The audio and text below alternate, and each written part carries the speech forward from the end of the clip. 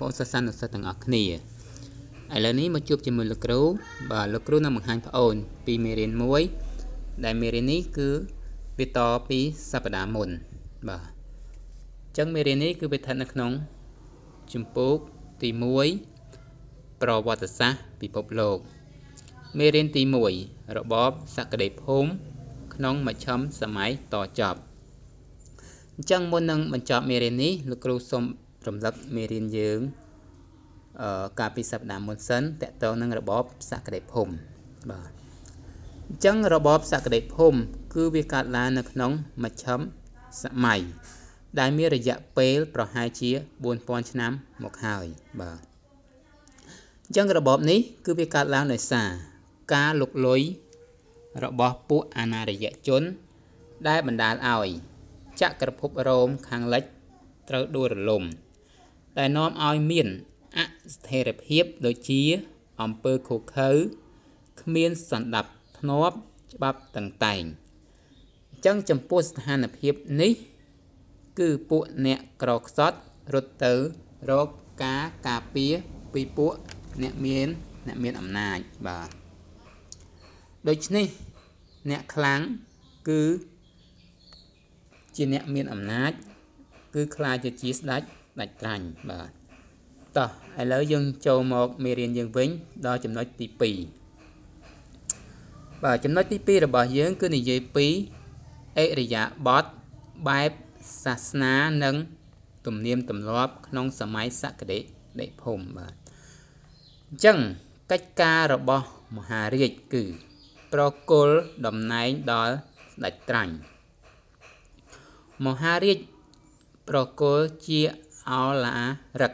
នៅដីដល់ស្ដេចត្រាញ់ជាមួយនឹងវត្ថុតំណាងគឺមែកឈើ1លំពែង1សាវវិមានបន្ទាយ1ឬទង់ជ័យចម្បាំង1អញ្ចឹងដើម្បីដោះដូរថ្វាយមហារាជវិញស្ដេចត្រាញ់ត្រូវមានអីខ្លះបាទគឺត្រូវមានផ្នែកជំនួយនិងអាវ៉ាតបាទអញ្ចឹងដើម្បីដោះដូរជូនមហារាជវិញស្ដេចត្រាញ់ត្រូវមានផ្នែកជំនួយនិងអាវ៉ាតអញ្ចឹងយើងមើលផ្នែកជំនួយអីខ្លះអញ្ចឹងផ្នែកជំនួយគឺជំនួយខាងកងទ័ពដល់មហារាជក្នុងការធ្វើសង្គ្រាមក្រៅពីនេះស្ដេចត្រាញ់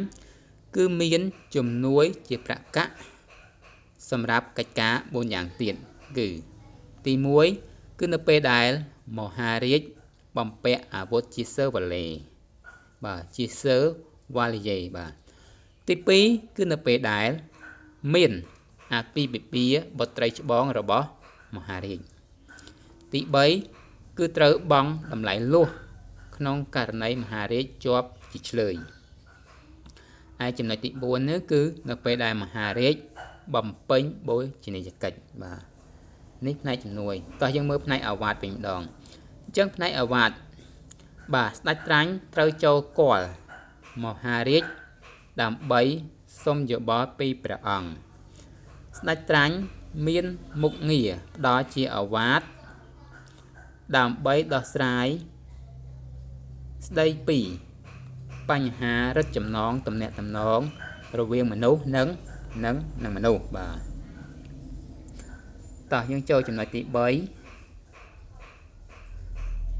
សង្គមបាទសក្តិភូមិអញ្ចឹងនៅក្នុងសង្គមសក្តិភូមិមានវណ្ណៈស្ដេចត្រាញ់និងវណ្ណៈកសិករហើយនៅក្នុងវណ្ណៈកសិករក៏គេបែងចែកវាជាពីរផ្នែកទៀតគឺវណ្ណៈអ្នកងារនិងវណ្ណៈប្រជាកសិករអញ្ចឹងមុខរបររបស់ស្ដេចត្រាញ់គឺមានអីខ្លះបាទមុខងាររបស់ស្ដេចត្រាញ់គឺ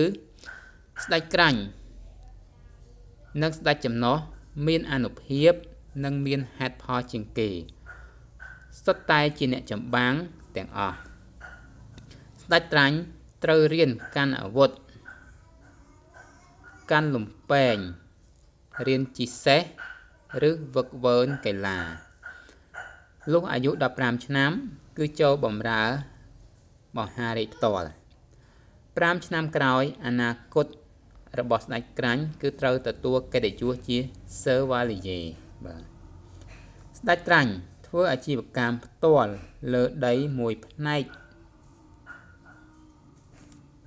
បាទធ្វើអាជីវកម្មផ្ទាល់លើដីមួយផ្នែកនៅជុំវិញវិមានអញ្ចឹងស្ថានភាពរស់នៅរបស់អ្នកងារគឺពួកអ្នកមានជីវភាពយ៉ាប់យ៉ឺនណាស់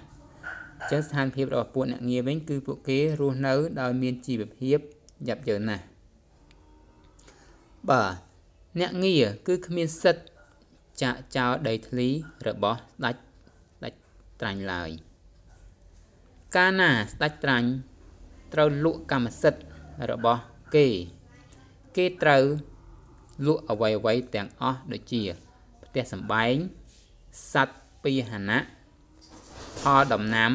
និងក្រុមគ្រួសាររបស់អ្នកងារទាំងអស់បាទអញ្ចឹងមេរៀននេះបាទព្រោះបញ្ចប់នឹងហ្នឹងអញ្ចឹងពេលដែលបងអូនសិក្សាចប់បងអូនកុំភ្លេចនេះឆ្លើយសំណួរ3សំណួរដែលលោកគ្រូដាក់ឲ្យអញ្ចឹងសំណួរទី1គ្រូសួរថាចូលបង្ហាញពីកិច្ចការរបស់មហារាជសំណួរទី2តើនៅក្នុងសង្គមសក្តិភូមិមានវណ្ណៈអ្វីខ្លះហើយវណ្ណៈកសិករចែកជាប៉ុន្មានអ្វីខ្លះសំណួរទី3ចូលបង្ហាញពីមុខងាររបស់ស្ដេចត្រាញ់បាទអញ្ចឹងពេលបងប្អូនសិក្សាចប់បងប្អូនគ្រូសង្ឃឹមថាបងប្អូនអាចឆ្លើយសំណួរនេះបានទាំងអស់គ្នាហើយយកមកប្រកល់ជូនសាលាតាមការកំណត់ដោយរាល់ដងបើអត់យល់ត្រង់ណាបងប្អូនអាចទៅមើលសៀវភៅសិក្សាគោលរបស់យើងដែលស្ថិតនៅក្នុងបាទទំព័រ74រហូតដល់79បាទអរគុណច្រើនសម្រាប់ការចូលរួមទាំងអស់គ្នាយើងនឹងជួបគ្នាបាទសប្តាហ៍ក្រោយទៀតបាទអរគុណ